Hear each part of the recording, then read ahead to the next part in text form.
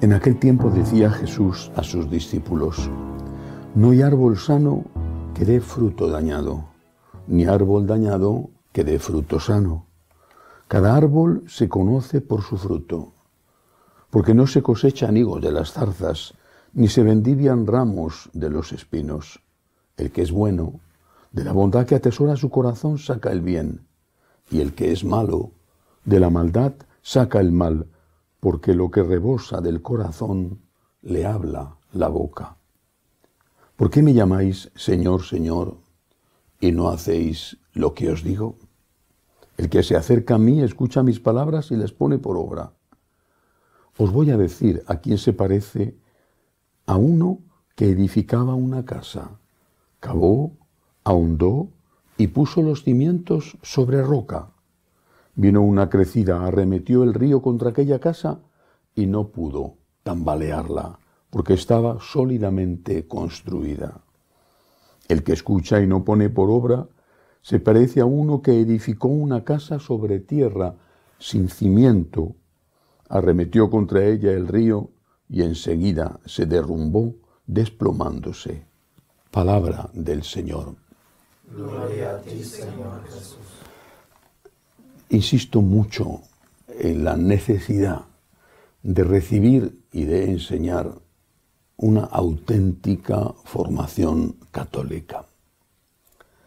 En la necesidad de no olvidar nunca que Cristo es el centro de la Iglesia, que sus palabras no pasan y no pasarán, y que nunca nadie que de verdad se considere católico, nadie, puede decir que Cristo está anticuado, que Cristo tiene que ponerse al día o que hay que suprimir o modificar algunas de sus enseñanzas. Esto le sitúa inmediatamente fuera de la Iglesia. Pero naturalmente no basta con saber o con enseñar la doctrina correcta. La luz es fundamental. Si no sé el camino, ¿cómo lo voy a recorrer? Pero una vez que sé el camino, tengo que recorrerlo. Si me extravío porque me enseñan un camino que no es el adecuado, quizá no sea culpa mía.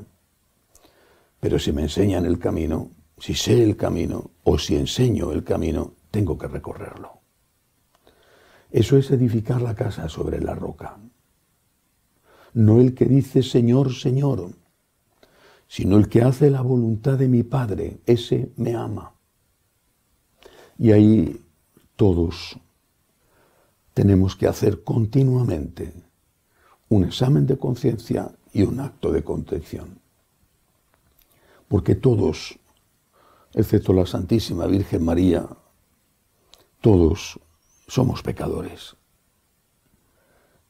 Y todos empezamos la Santa Misa, todos, el Papa, el Obispo, el sacerdote, el fiel, todos empezamos la Santa Misa diciendo: yo confieso ante Dios Todopoderoso que he pecado mucho.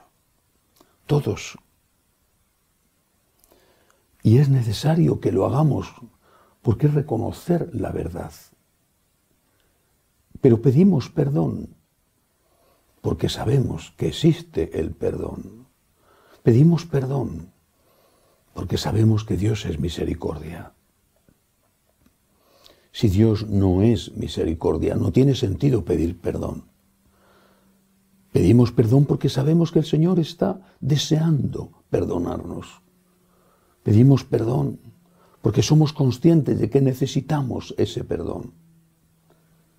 Nunca construiremos lo suficiente la casa sobre la roca de Cristo.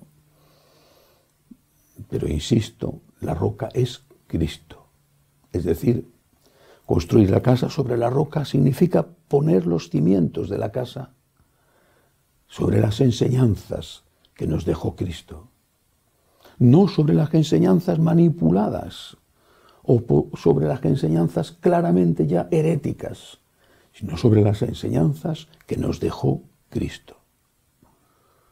Esas enseñanzas tienen que ser practicadas, pero para que sean practicadas tienen que enseñárnoslas. Pongamos la casa sobre la roca. Intentemos vivir al máximo, conforme nos enseña Jesús. Y cuando no lo consigamos, no nos engañemos o no queramos matar al mensajero, que es aquel que nos transmite íntegras y fieles las palabras de Cristo. Cuando no lo consigamos, digamos simplemente: Señor, perdóname, soy un pecador, quiero volver a empezar. Que así sea.